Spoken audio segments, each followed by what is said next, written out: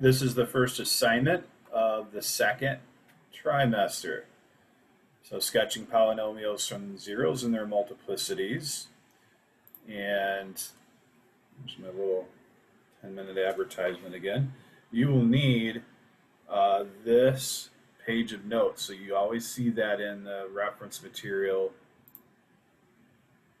And this page of notes is great for helping you figure out from the highest power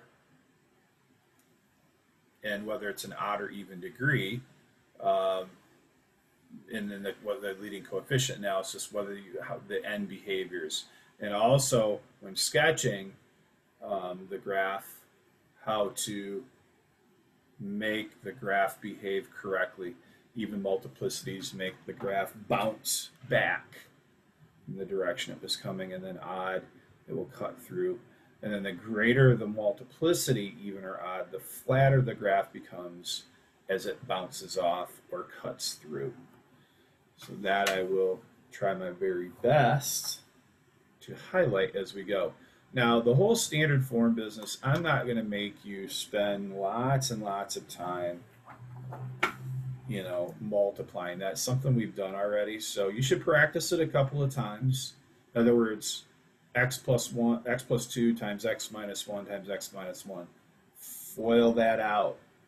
Foil the first two, then take that answer times the third one. We're going to do it on a problem or two on the quiz. Make sure you know it, but I don't want to get into spending the time on how to expand. That's something we've covered already. So this is an odd degree of 3, meaning that if we did expand it out, since this is a 2 here, we're just adding these exponents. Okay, leading coefficient will be 1 and positive. How did I figure that out?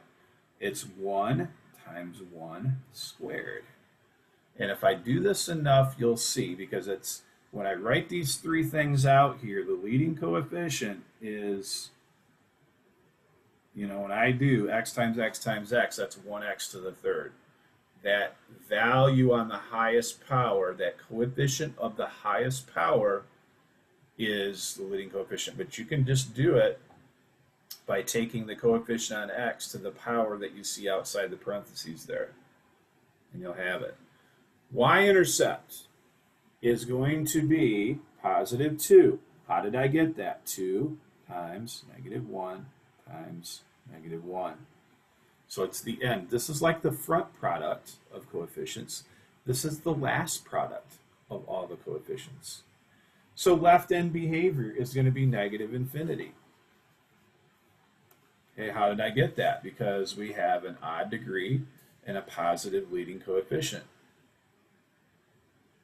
There it is. So negative infinity, positive infinity. So you're just figuring out which one of those 4 boxes are you landing in. Okay, so we have x plus 2. The 0 is negative 2. The multiplicity is 1. I'll explain what I'm doing here in a minute. Okay, so the factor is x plus 2. We know the 0 is negative 2. Okay, we know how that works. And then the multiplicity is 1. That's the power. Okay, x minus 1 is the factor. The 0 is 1.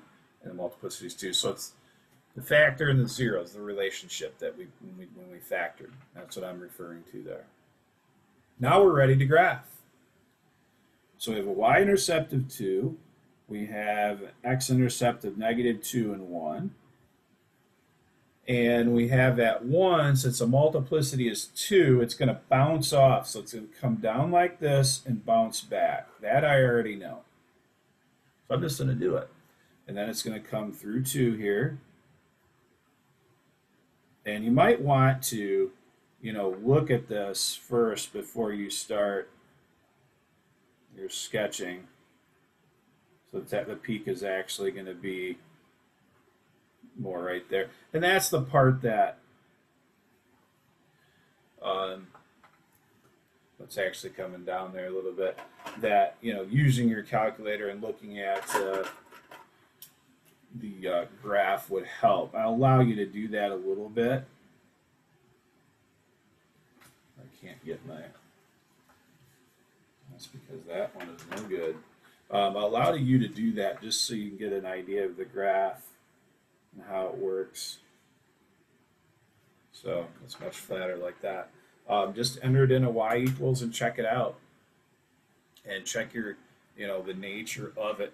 We're not going to care about these peaks and valleys. We're just going to care that we use this information to adequately graph the function. So your assignment is the evens, and I am going to do the odds.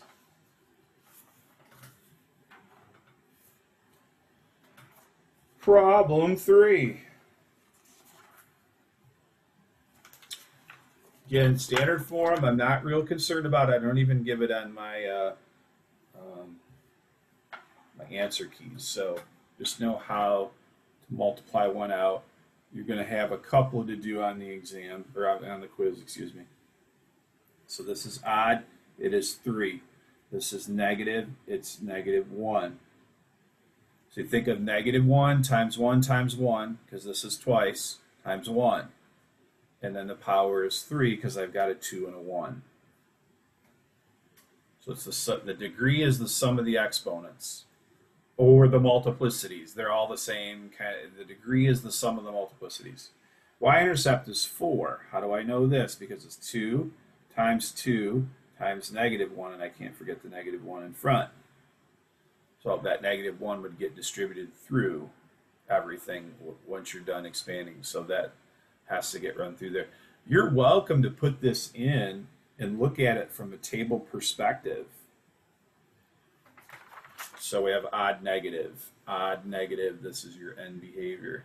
So I'm talking about, you're welcome to go into your y equals and put this in and just check it out so you know.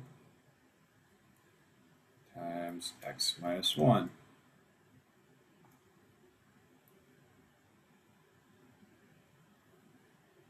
Okay, so that's about what it's going to look like.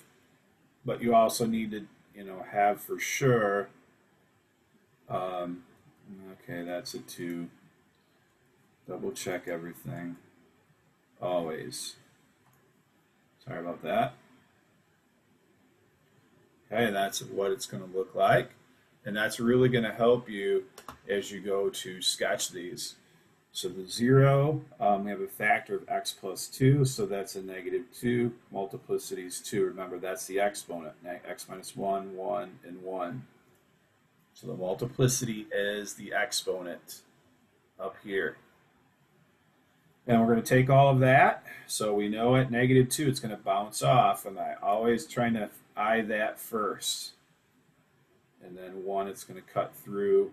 So the end behavior, what's all that about?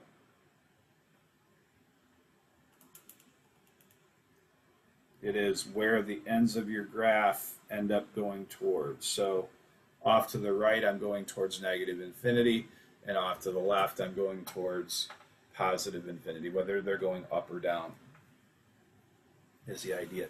That is problem 3. Up to problem 5. And these will slowly get more advanced as you do them. So notice now we've got a power of 5. So still an odd degree. And then positive leading coefficient of 1. How did I get that? 1 times 1 squared times 1 squared. It's not always going to be 1. -75 here. How did I get that? -3 times 5 squared times -1 squared. So it's that last number to the power. If you were multiplying it all out, that's what would happen. So odd positive means this for the end behavior. And so x plus 5 has a 0 of -5, happens twice. And then x minus 1 happens twice. But whoops, the 0 is 1. It happens twice.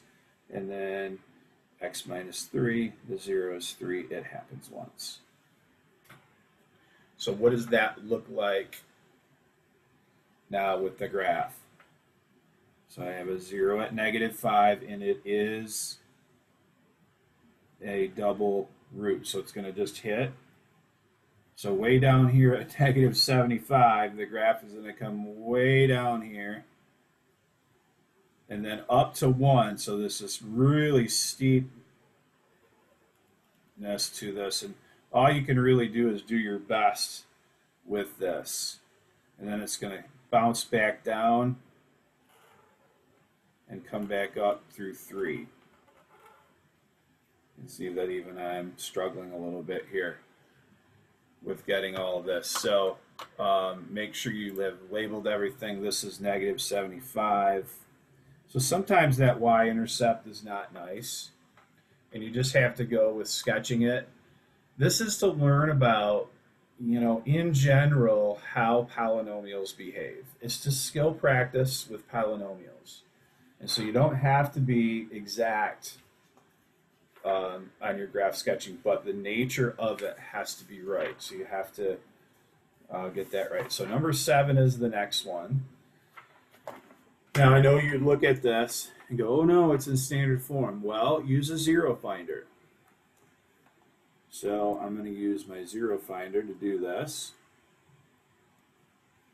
And this is 5 as the highest one. So 1, 3, -2, -6, 1, and 3. Again, the online one, if you just typed all that in, it would literally do it for you. Probably faster than this one's working here. So we have -3. Let me go back to my mode here. I'm going to do real. Oh, it won't do it. Okay, darn it. Sorry about that. I thought it would eliminate what that looked to be like. So actually the online one might be better than this. You could also graph it and look at the table, and that might actually be a better approach. So the zeros are -3, -1 twice. You see a little bit of error there, and 1 twice. So actually, let's graph it. You can always, do that. There's nothing wrong with it. It's just you need to know how to look at the table correctly and not forget things that I've taught you in the past. Oh my gosh. Oh my gosh. Okay, I forgot that. I had to do an arrow like that. Don't forget to come out of the exponent position. 2x to the third, come out of the exponent position. -6x squared, come out of the exponent position, plus x plus 3.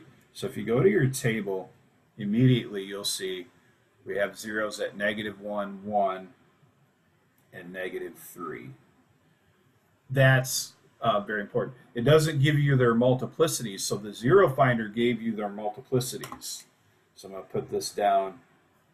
The zero finder gave you saw them appear twice, so that's huge. You could also look at the graph and it would tell you, so at -3 it's 1, and then you see them bounce back twice in that same direction. So that's the giveaway. And then that will tell you how to do this. This is x plus 1, x minus 1. The power is 2, x minus 1, the power is 2. So that will tell you how to write the factor form equation. So we have an odd degree of 5. We have positive leading coefficient of 1. So 1 times 1 squared times 1 squared.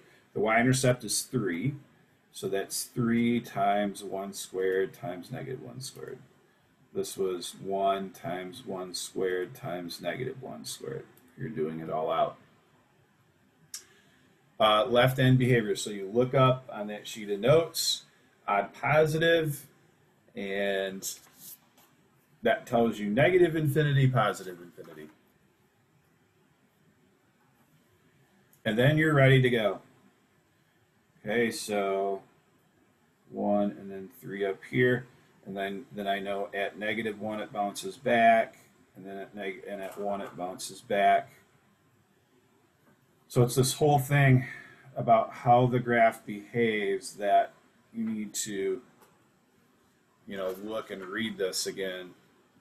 Even multiplicities, they're usually two. It bounces off and returns the way it came. Odd cuts through and it gets flatter. We're going to do ones where it gets flatter the higher the multiplicity. That's number 7.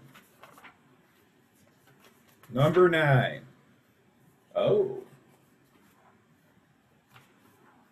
we have the graph. So the first thing you do with the graph is you write the zeros in, and then the factor above it.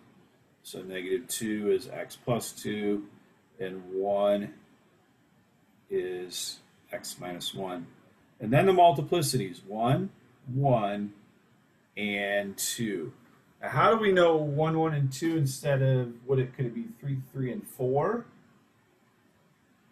We know it's not 3, 3, and 4 because it's not flattening out. So at 1, if it was 4, you would see it get real flat around 1. This would be flatter here. And here you would see the graph come through. You'll see as you do, you'll do some of these. There'll be some where you see a flattened curve as it cuts through, or if it's this a double root. But that's how we know it's not. Okay, because it's just sharply bouncing here and sharply cutting through. So we have, there are exponents, there are factors, and we're ready to write this. And I will say we still don't know 100% for sure. But you can check the x or the y-intercept by doing 3 times 2 times -1 squared, and that will give you 6. So that does work out. So this is an even, because it's 4, and positive, meaning that these are both. So it all has to come together in the end. You can't have something off. It all has to come together. Leading coefficient is 1 here. So that's 1 times 1 times 1 squared. Every little piece of information has to work with this. If there's something that's off a little bit, you didn't do something right. Okay, so that's the last one. You have the evens to do. I did not do one with a flattened. I don't think there's one on the assignment. Just let me look through here real quick. Answer key-wise, not seeing one, but there will be